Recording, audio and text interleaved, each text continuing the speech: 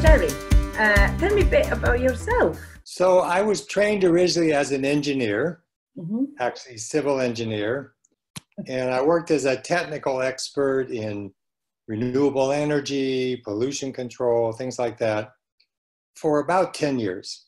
I suddenly had a realization that all of this work we were doing in policy and incentives, none of that meant anything until a salesman showed up in front of a decision maker and tried to get them to do something with those policies or incentives.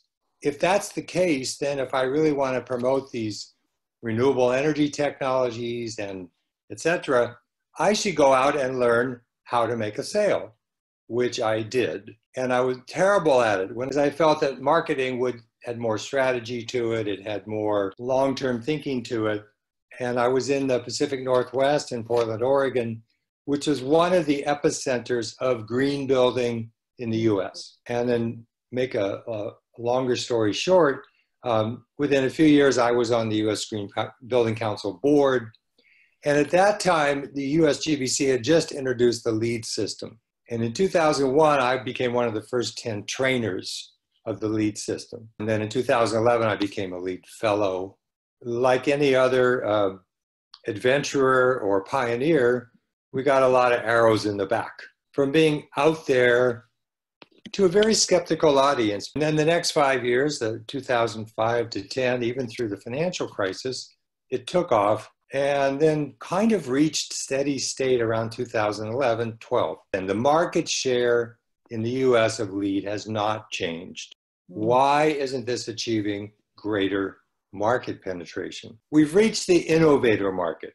That's about 3%. We've attracted some of the so-called early adopters, but we have not got into the mainstream. What you will find is that commercial offices are adopting green building standards. Why? Because it keeps them competitive, because they need to convince their employees they're doing something for sustainability. Yeah. That isn't about saving money on energy, because in the US, energy costs are 2.5% of building operating costs. Almost all the costs are people. And so getting and keeping good people is the name of the game today. But if you look at healthcare, which is a huge business, almost no adoption. These standards were never developed by the owners.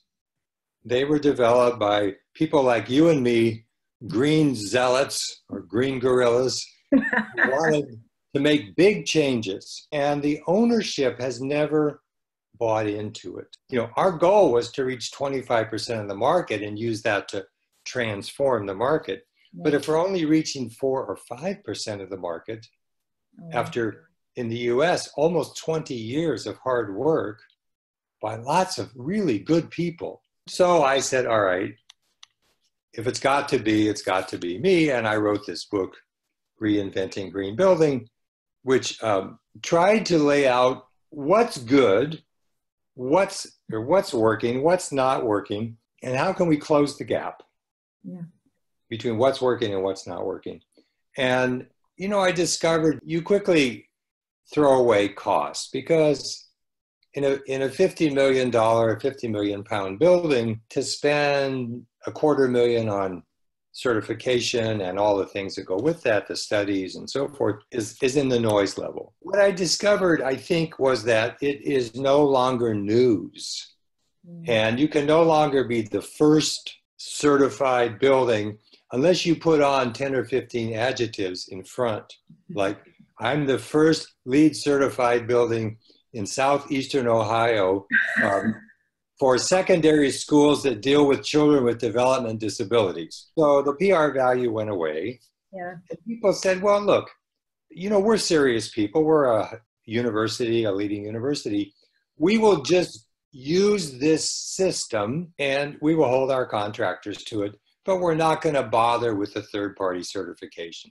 So at some point, rating systems have a utility if somebody needs to demonstrate to somebody else that they've achieved something.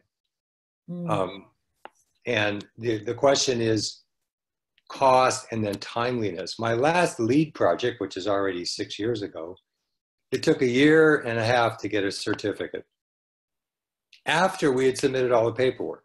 It isn't the few $1,000s or pounds for the final certification. It's all the consultants, etc.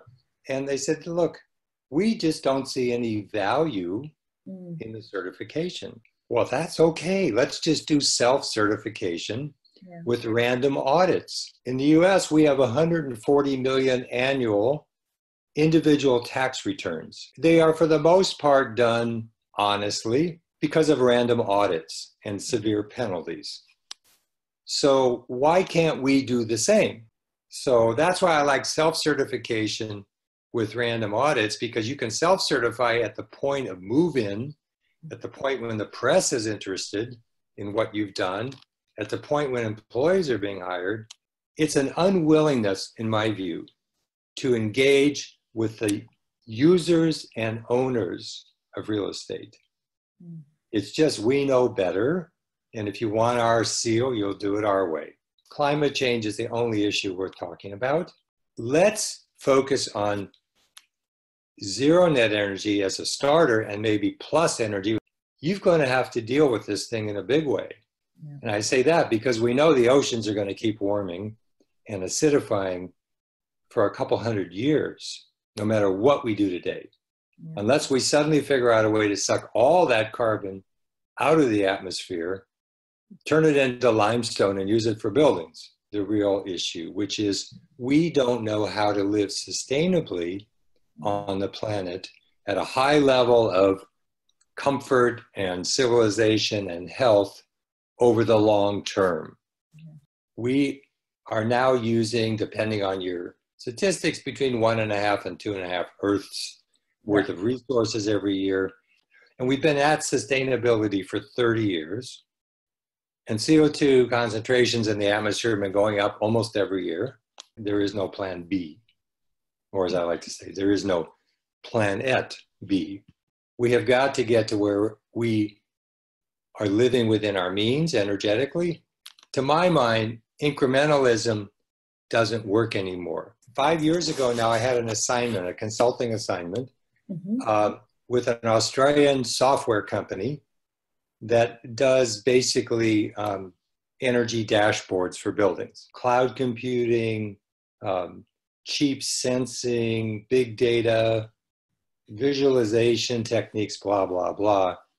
And kind of opened my eyes to what's possible now. If I know how old your apartment is, the condition of the windows, the condition of the roof, its past energy use, and whether it has an elevator or not, I can get within 90% of how much energy it uses. Software can do this now, and it can prescribe for any budget the most cost-effective measures. From a marketer's point of view, we have lots of understanding now about how to persuade people to adopt these measures. We have all of this good knowledge, all this good technology.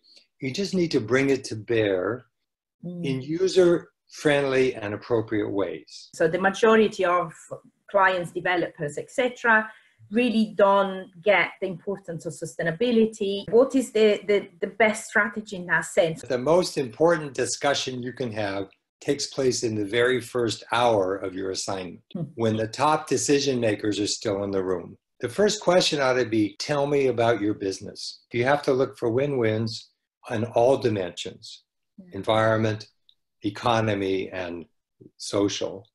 And I think that's where sustainability consultants really add value. Bringing in examples, multiple examples of similar organizations doing well. Because we have all this worldwide knowledge via the internet and via our networks. None of this, again, is rocket science. It's just bringing it to bear on a specific problem. This is an endeavor that's going to last the rest of your careers. You are the people that are going to do it. So as the slogan for Nike says, just do it. So some good things have come, some challenges have come, but you are up to it. So just do it. If you like what you just saw, you can go to thegreengorilla.co.uk for more ideas, more resources, more videos, and of course the Green Gorilla courses.